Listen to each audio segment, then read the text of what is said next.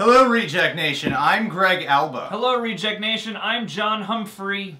How's it going, y'all? I'm Andrew Turpning.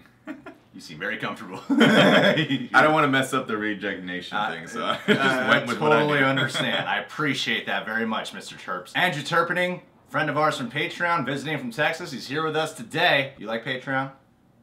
Yes, I do. Do you like walking between worlds, being a member of the Reject Nation, but now also being a reject?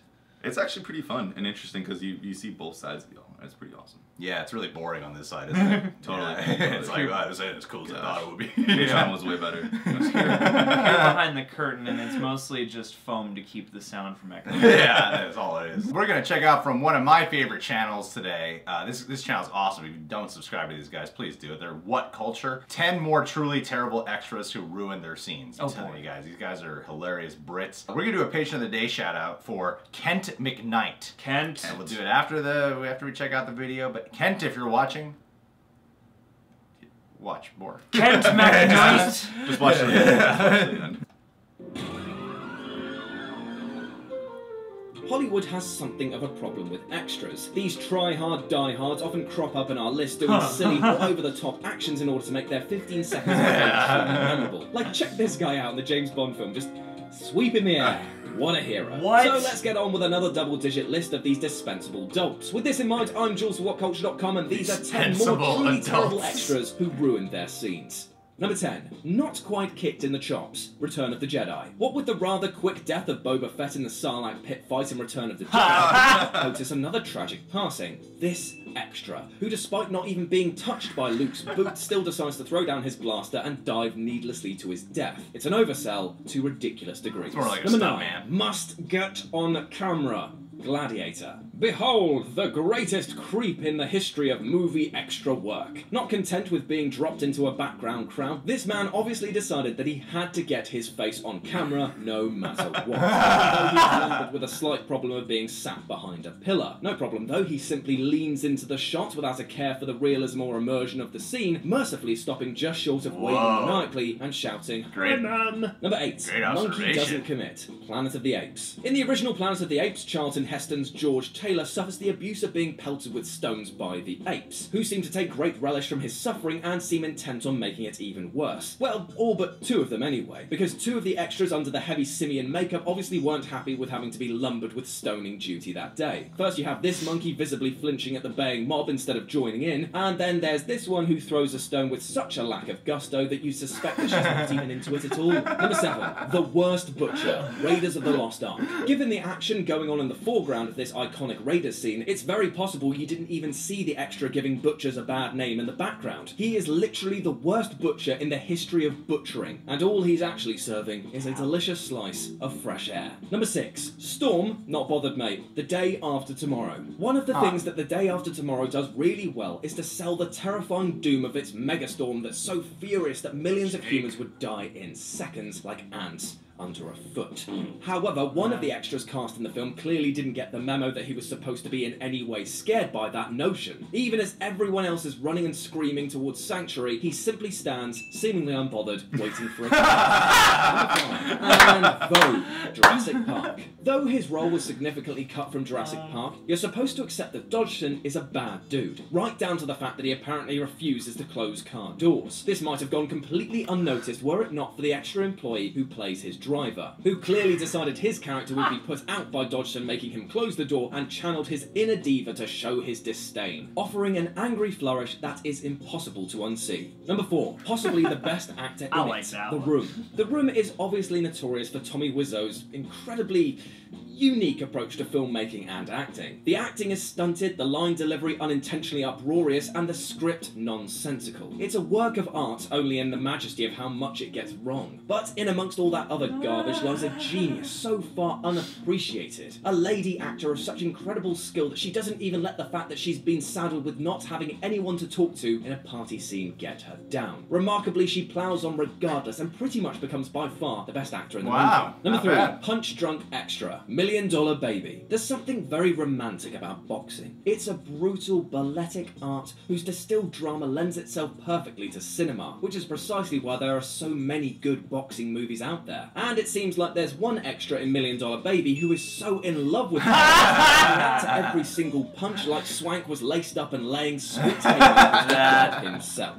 Number 2, never hire a Mon Calamari officer. Return of the Jedi. Star Wars has an extras problem. First there was the innocent stormtrooper bumping his head moment, and now this. To give them their due, it's probably quite difficult for Mon Calamari to see properly, given how far apart their eyes are. And it's also probably extremely difficult for the actors within their rubber suits to see also. This might well explain why this bridge officer on Admiral Akbar's staff is so comically unable to navigate his way around his own control panel, momentarily losing the button he's obviously supposed to be pressing. And number 1, the Phantom Puncher, The Dark Knight Rises. The Dark Knight Rises had some stunning action sequences, and given Christopher Nolan's notorious eye for detail and for creating spectacle, you'd think that he would have only hired the very best fight choreographers and stuntmen. But thanks to the sheer scale of one of the climactic battles in the trilogy Ender, Nolan clearly had to ask extras to fill in for the stuntmen, and some of them seem to have taken measures to make sure that they didn't actually get harmed at all. Like this guy who made sure he didn't hurt any of his fellow background artists by simply punching the air. Ooh, unless it's actually a cameo of Lloyd Ventrix, or the Gentleman Ghost.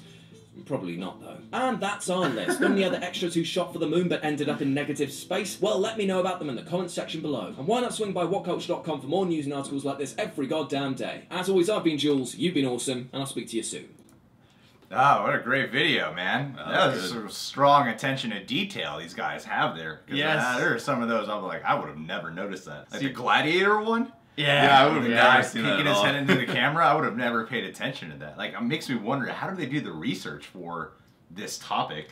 They just watch a bunch of movies and just keep looking in the background, or are they going off the top of their head of things that they actually noticed? See, the thing is, crazy. now that I've seen this video, I'm going to be watching the backgrounds of things so much harder. Yeah, Like looking for things out of place with the extras and stuff like that. Those were long days milling around on set, you know, in costume, doing not much. It makes sense to me that extras might sometimes do that, because a lot of times extras are people who actually want to be legit actors, and so they're just trying to get their face in the shot so they can be like, look, I'm there, I'm there. You know, I was a featured extra in Aquila and the Bee. Really? It was right after my famous debut on It's Always Sunny in Philadelphia as kid number 2.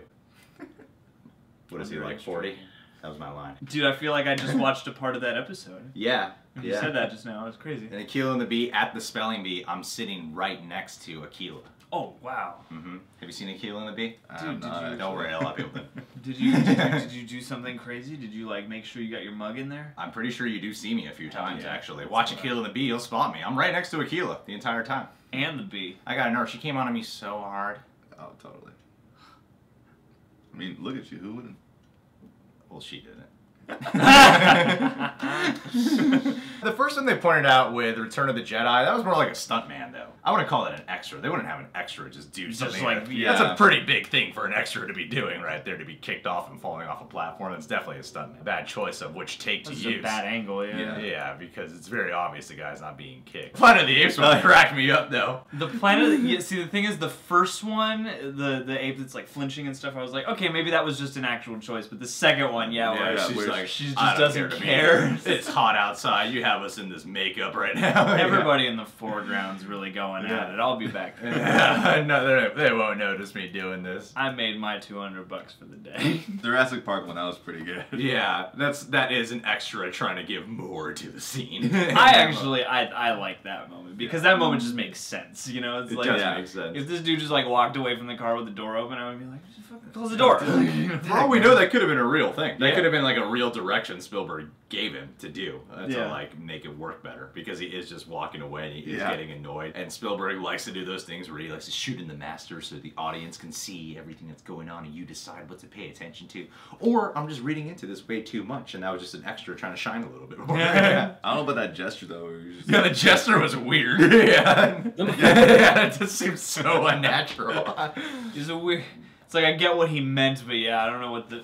That looked Your arms stop working halfway through. Very unnatural. The $1 Million Baby guy. I could kind of believe that, but he is the only one in the crowd who is just like way too jacked up. Jumping up and down. Yeah, excitement. It's one thing to try to get your face in the shot. It's one thing to really try to stand out and be noticed. Yeah.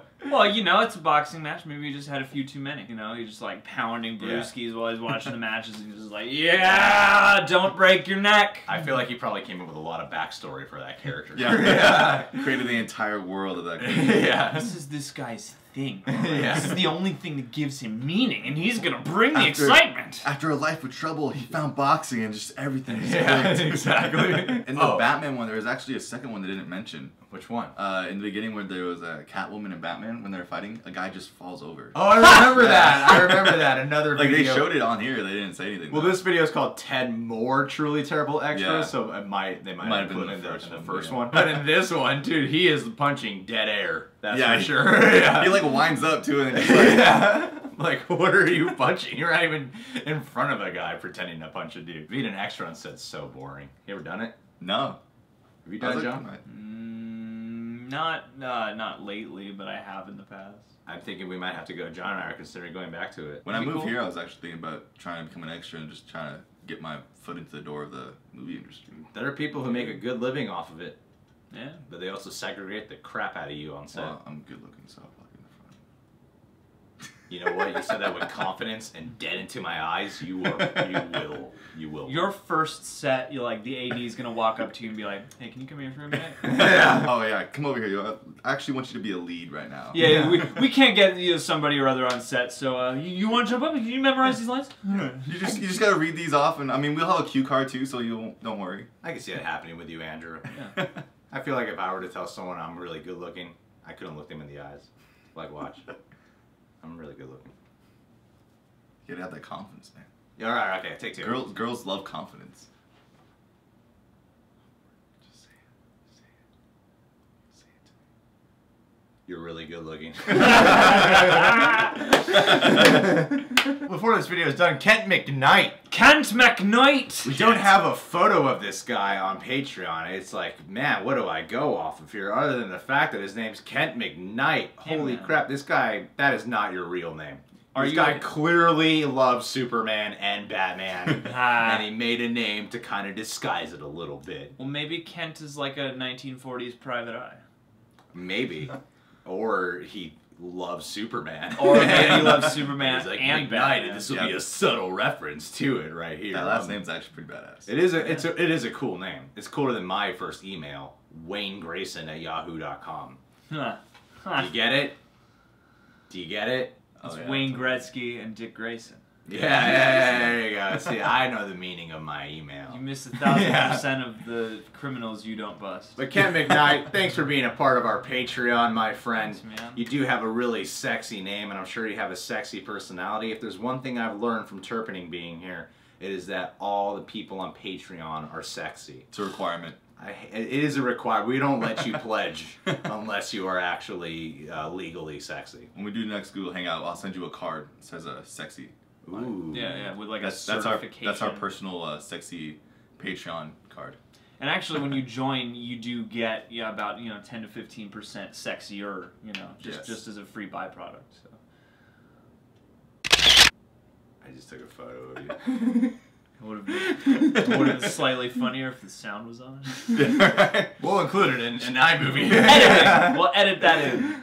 Really noticeable. Edit it in, but leave the part where we talk about it, so everyone's like, wait, what? Subscribe to The Real Reject. Subscribe to What Culture. Click notification bell. John Humphrey, Twitter and Instagram. Terp Smith on Instagram. Patreon is a real website. What do you know? Bye.